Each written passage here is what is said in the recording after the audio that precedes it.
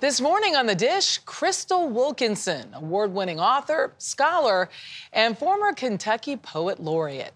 In her latest book, part cookbook, part memoir, Praise Song for the Kitchen Ghost, she takes readers through the mountains and kitchens of the Appalachian region. I've always felt a power larger than myself while cooking. I learned how to cook by saying nothing. When author Crystal Wilkinson recounts her childhood in her new book, she conjures those from whom she inherited her kitchen culture. So much of the art of cooking lies in the body. I gained knowledge about the spirit of the cooks who came before me, the rhythm and the way they sloshed the greens in the sink, removed a pot seconds before it burned, drew a knife close enough to the finger to hold the vegetable taut but never cut themselves. A kind of electric excitement passed through me when I watched Granny cook. Praise Song for the Kitchen Ghost is a tribute to the ancestors of Indian Creek, Kentucky, but mostly Wilkinson's granny. This was the kitchen ghost. Yes. If not for her dress, she says it may have never been written. Well, it entered into my life when my grandmother passed away. And how hard that was. You know, it was so hard, even though I knew how to cook. That first holiday, which was Thanksgiving, and thinking about, well, what are we going to do? You know, how are we going to do this? I was cooking for my mother and my 3 children and struggling, breaking down, crying, trying to do all the things. You know, my grandmother had 7 children. She had 25 grandchildren, several great-grandchildren, and we would all gather in that little house. And I got her dress, and I hung it up on the back door, and I felt like that at that moment she was like, okay, girl, you can do this.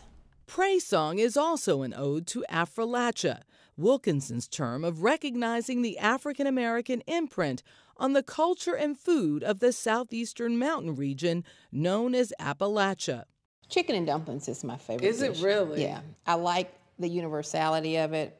I like the fact that it is one of my comfort foods, and I know that at some point it was a struggle food for my people. We decided to have Crystal teach me how to make it. Then you'll put the chicken in. A dish that formally ended her 2 decades as a vegetarian, because no matter how hard she tried, Look at me. Look at you. she couldn't replicate a meatless version. That's good. Other Appalachian favorites were easier to alter. This is the meatless greens, but you get a little smoky flavor from the liquid smoke. And those aren't just collards. Those are... That's a mixture of mustard, kale, and some collards in there too. Gotcha. Is there a difference between Black Appalachian food and what we know as Appalachian? I think there's a bigger distinction between Appalachian food and Southern food. And the foods are different mainly because the terrain is so different. In the Deep South, you can have a winter garden. Like you can still grow them collards in the winter. In Appalachia, you got snow, you've got ice. And so there's a bigger focus on preservation. The book also honors her family history. Like Grandma Aggie, who was born in 1795 in Virginia and was brought to Kentucky as an enslaved woman. Grandma Aggie's daughter, Patsy Rife, graces the cover of the book, a child born free in 1818 to a white father, Tarleton Wilkinson. He also deeded property to her mother, as shown in records the family still possesses. Feather bedstead, crocks and pots and pans and tables and everything that she sort of needed to set up a household. Clues Wilkinson believes shed light on their relationship. She was the, let's say, common law wife. So there were documents, and I was able to find her through census records because he never took a white wife. Because marriage was illegal between whites and blacks. The generations that followed lived off the land, including her beloved grandparents, who took her in as a young girl. I lived an idyllic childhood. You know, I think there's something about being grandparent raised. We were home. Like I did a lot of running around, and my grandparents would say, yeah, go on and do what you wanted to do. So I think my imagination was instilled from roaming that land. My grandfather had 64 acres of land. 64 acres that provided food for her family's table.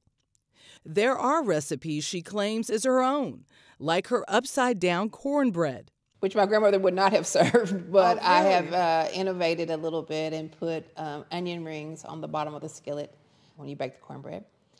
That is garlicky white beans, also vegetarian. And here you have dressed eggs. My grandmother, being a church woman, didn't often say deviled eggs, because you don't want to speak the devil's name. So this is dressed eggs.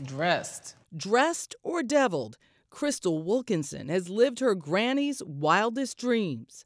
My grandmother always wanted to be a teacher, and the women in praise song, the men too, but particularly the women, are the reason that I am who I am. A scholar at the University of Kentucky, the state's poet laureate. And for that matter, So you're Appalachian now. I'm Appalachian. a woman who knows her way around the kitchen. And so even though the dishes in the book might not be dishes that people are familiar with, I think it'll hearken them back to their own kitchen ghost and their own traditions. I learned so much from her, especially all about dressed So eggs. if you don't want to call them deviled eggs, which is fine, why would you just call them angelic eggs? Oh, wow. Because they're a little naughty? I don't know. Do you think they're naughty? Well, because you get a little spice, right? A little spice. She has a lot of kick in hers, but that and her mint berry lemonade are to die for. So, folks, hope you got a little taste of Appalachia. Well, You know me, my spice. mouth was full. You are good with that. You will too. Yours is too. I think it's good. The Dish is sponsored by Oceana Cruises. Your world, your way.